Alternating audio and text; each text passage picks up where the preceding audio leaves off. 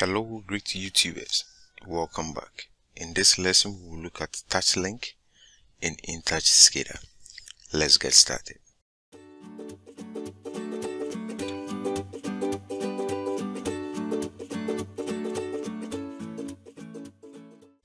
Kindly subscribe and also press on the notification bell so that you always be notified whenever I upload new video. Please give me a thumbs up if you are really benefiting from this tutorial series. Okay. Alright, so in this tutorial we'll be looking at touch link. Okay, so let me switch to our sub2 page. Alright, so with the object properties, when you come to this section of it, you have a point called touch links. And then in this tutorial we'll be looking at the user input touch link. That's the discrete, analog, and then string. Okay, so let's look at the discrete one and then understand exactly what touch link is about. So let me cancel, and then to illustrate it I need to get a lamp.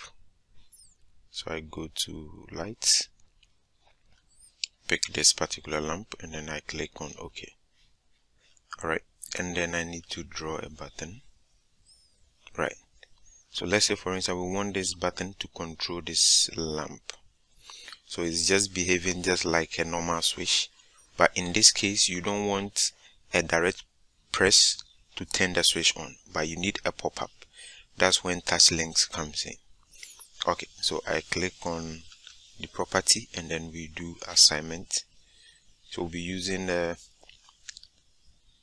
tag, the lamp tag. So for now I go to discrete because that's our first demonstration, and then assign a lamp to it. For now I already have a lamp assigned to it. Alright, so if we look at the properties here, we have also key equivalent attached to it. So if we want to assign any key for control, we can also do that. For now I can select, let's say, N to control this particular button, and then if we want messages, we can put in any message that we want. So we can say lamp control. Now with everything set, we click on OK and then OK here, and then we need to assign the same tag to this particular lamp. So I double click on it and then go to lamp and say OK. Right, so we've done our configuration. If we want to change the text, also we can right click and go to substitute. We go to substitute strings, and then we can change this. So if this one is our on and off, we can say on stroke off. I click OK, and then we can see that the text has changed. Okay, then we need to change the colors. Here we are having red and then green. Red for off and then green for on, which is okay. And then let's look at the color for this also. Okay, so we go to runtime and then see, when I press the button, immediately a dialog box pops up asking me whether I want to go on, off, or cancel. Currently, because it's in off state, you have the blue highlights on that particular key. Okay, so I click on, and then we can see that the lamp is on. When I go back and click it again, off, it comes back off. I will use the key that we assigned to it, which is N, to control, and immediately I press N, it pops up, and then I can choose which control I want to do. And again. Okay, so basically this touch link will give you a pop-up information. Instead of controlling the item directly, it will give you a pop-up that you can select from. Okay, let's go back. Okay, so this is the digital side of the user touch link. Let's have a look at the string type. Okay, so sometimes you want to display a message on screen, or you want to display a user message on screen. To do that one, we make use of the string touch link. So let's go to the wizard and then we go to text display, and then we pick a message tag and we say OK. So we have the message here. We need to create a tag to receive the message, so we double click on it, and it can be any tag at all. I think I have one in there. So I have a string tag, and we can see the memory type is supposed to be memory message. I click on OK.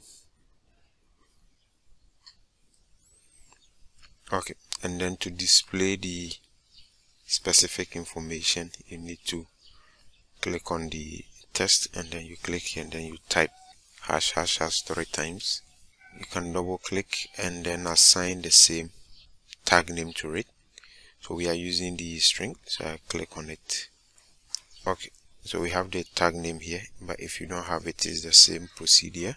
You double click and then look for the tag that you've created and select it. We can also give it a key equivalent.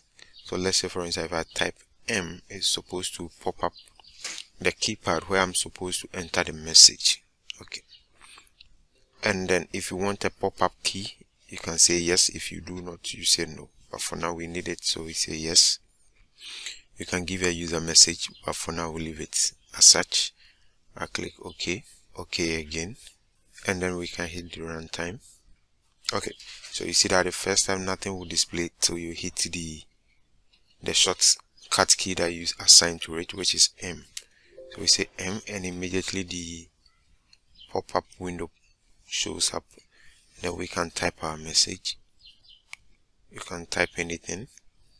So InTouch SCADA, we click OK, and then immediately you can display. If you want to change the text, you can just click on it again, and then you can change it. So basically, this is how you can also make use of the touch link string. We go back to the development page and move on to the next item. So I click on this object. Let me draw a new object. Okay, so we've been able to look at the discrete, we've looked at the string, we will be looking at the analog later. Now we can move to the sliders. So what are basically the use of the sliders? Let's have a quick look and an example for you to understand clearly. So let's say, for instance, let me minimize this. I want to use this object to control the up and down movement of the slider. Instead of using this particular slider knob, I want to use a different object. You can do that using the touch link sliders to do that.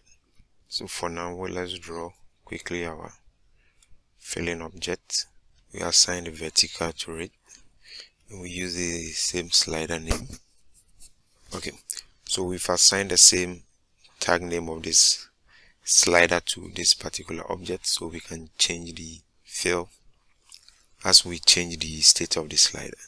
Okay, we want to also use this device to change the fill color alongside this one. So we double click on this one, we move to vertical, and then we need to assign the same tag to it, and then slider 1. If we come to the property, we can see the top down, that shows the movement where you want to go. And then we have the vertical movement. So our top value is 0, and then our bottom value is 100. Okay, and then from here, the refresh location, you select where exactly you want the movement to happen. We are saying that when we move towards the bottom, that's where the varying of the slider should happen. We can choose that if we move towards the middle, we can choose that if we move towards the top. So for now, we click OK and OK again, and then we move to runtime. Okay, so we can see that if I move this object down, I'm able to control the fill of this particular object. Perfect. So you can also use other devices to control a specific slider using the touch link sliders. Okay, let's go back, and then now let's choose. We want to use the top, and remember, immediately you choose top, you have to change these parameters too as well. So here it becomes 100, here 0, 100, 0, and then I click OK, OK again, go to runtime, and you can see that now the movement is towards the top. This is the starting point, and then the movement is towards the top. Perfect. Okay, so let's look at the horizontal side. So we undo this one, go to horizontal, left and right. By default it has selected left for us, so we assign the tag. Let's slider 1. I select it, I say okay. We go to runtime, and we can see that horizontal movement is also controlling our slider. Perfect. Okay, so this brings us to the end of the touch link. Kindly try your hands on everything that we've done here today. Thank you for watching. See you in the next tutorial. Bye bye.